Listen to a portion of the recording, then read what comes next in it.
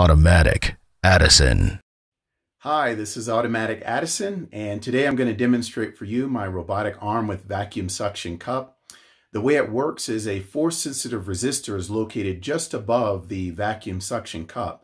And when the suction cup makes contact with an object, the force-sensitive resistor senses that contact, and then the Arduino sends a signal to the vacuum as well as the solenoid to turn on the suction.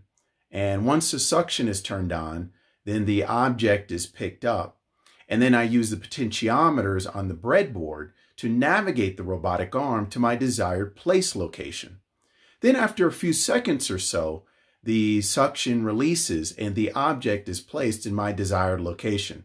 Let's see all of that in action.